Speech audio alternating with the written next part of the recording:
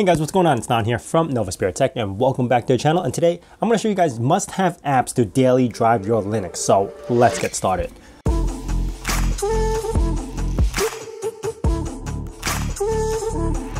Now, these aren't apps that we are going to be checking out like LibreOffice or whatever mail client you're using. These are apps that I actually use to daily drive my Linux desktop PC. Now, there are a bunch of things that we need alternate support for just to get it working on our Linux desktops, especially like hardware stuff. Now, in Windows itself, you can install like a Logitech program and control your mouse, and you could control the hotkeys or change whatever those settings are. Now, in Linux, we can't just install the Logitech program made for Windows to have it work. Now, I'm not going to be able to show you full examples over here, maybe screenshots from my desktop, because I am using different hardware there, but I will show you what I'm talking about. So let's jump into the desktop. The program I'm going to be showing you today is called Piper. Piper actually allows you to communicate with the device. So if you do have a Logitech or other devices like that, you can still manage the DPI, the buttons. You could program the buttons with hotkeys or switch them around. So left click would be right click or whatever you want. And as you can see from these screenshots, these are all the things that you're allowed to do with it. You can even have LED controls if your mouse has LEDs. So this is a very important application, especially if you are switching over from Windows to Linux and still being able to manage your mouse, because I'm pretty sure most of you are probably using some form of mouse that is not just two buttons like this. So this is by far a must-have. Now, the next thing I use, because I mainly have AMD CPUs, I use something called CoreCTRL. And CoreCTRL allows you to manage and change and over/underclock your CPU, thus allowing better performance. So in my case, I didn't do anything on this desktop PC because I didn't even unlock all the options. So you could see that CoreCTRL is like just standard. But if you look at this screenshot over here, you could see that you can actually control the CPU speed and the states and the frequency governor. So there's a bunch of things that you can do on this application that would benefit from, especially if you're running an AMD and you want to undervolt your CPU. This is something you would look into, or if you want to modify the fan speed. Now, CoreCTRL also allows you to overclock your AMD GPUs as well. So if you have an AMD GPU that you want to undervolt or whatever it is, you can also use CoreCTRL to perform that task. On my main desktop PC, I do have this running just so I could lower the voltage. On this PC that you're looking at right now, which is my 1700, I don't have it fully installed, so this is why you don't see all the options. Even though if I change this over here, nothing happens. So there are some extra steps that you need to take in order just to get everything working, but once you do, this is the screen that you get, and you could actually manage everything you want. Now, being that my desktop has a 3080 and this one has a 1070, another thing I use is something called Green with Envy. Now, just think of it as Afterburner for Linux, and it looks exactly the same. You're allowed to control your fan speed, your voltage, your overclocking speed if you want to go higher or lower on the clock. And because it's a 3080 reference card that I got, I do undervolt it and overclock it just to get the same performance and uses a lot less power. So if you have a GPU that requires either undervolting or overclocking, Green with Envy is what you are looking for in Linux.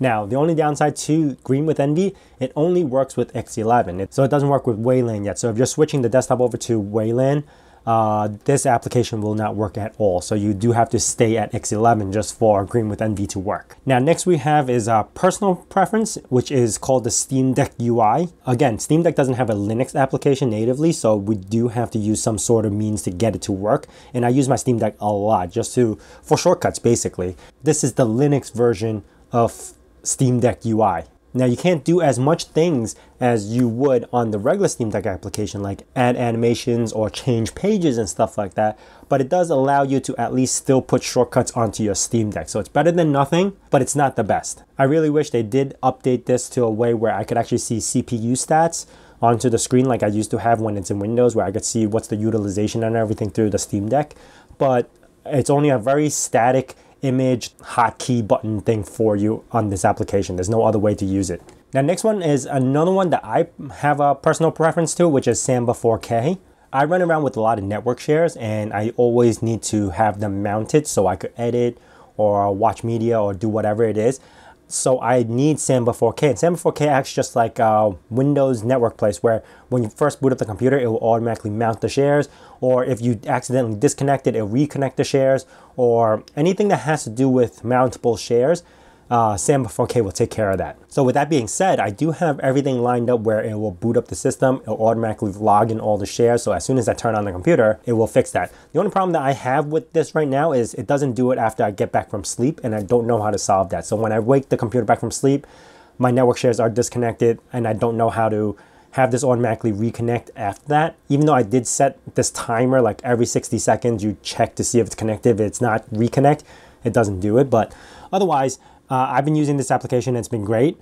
And if I really needed to, I could just click on the Samba 4K button and then hit auto mount, you know, and it'll mount it again just by 2 clicks. Now, last but not least, this is one of my favorite applications actually for KDE right now, or for GNOME, which is called KDE Connect, which allows you to connect your phone to your desktop and get notifications. Like, this is the best image I could find right now, where it'll actually pop up on the bottom right with notifications for Windows, Mac, Linux PCs, and it's directly connected to your phone for any messaging applications like WhatsApp, Android messaging, or whatever it is.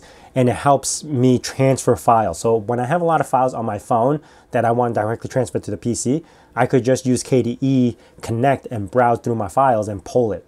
And again, the notifications is a big help because I don't always have my phone next to me. So having that pop up, knowing that somebody texted me or something, I'm able to respond right away. So yeah, KDE Connect is another good one. If you're on GNOME, it's called GNOME Connect, and they work really well. If you haven't tried it, I urge you to give it a try. And that is it. Those are my must-haves for running your Linux as a daily driver, especially like the tuning options for the NVIDIA and the AMD CPU. Those things are almost required at this point because they just make the CPU so fast where I don't need to use that much voltage, and I could just undervolt it and get the same performance for using less energy. And those are the applications I run as soon as I boot up the computer. And honestly, if it wasn't for Piper or for Steam Deck UI, I would not have made the switch. It's because those are the two applications I need the most, which is my mouse and my Steam Deck. I use it a lot. And without certain compatibilities, shifting over to Linux from Windows would be a huge annoyance if I can't use all my hardware that I have. Anyway, if you guys have any cool applications for Linux that is a must-have, I'm not talking about like LibreOffice or whatever mail application that you're using, but stuff like this, let me know down in the comments below. And if you guys are new to this channel, consider subscribing and also hitting that bell notification icon so you know when the next video is going to be out.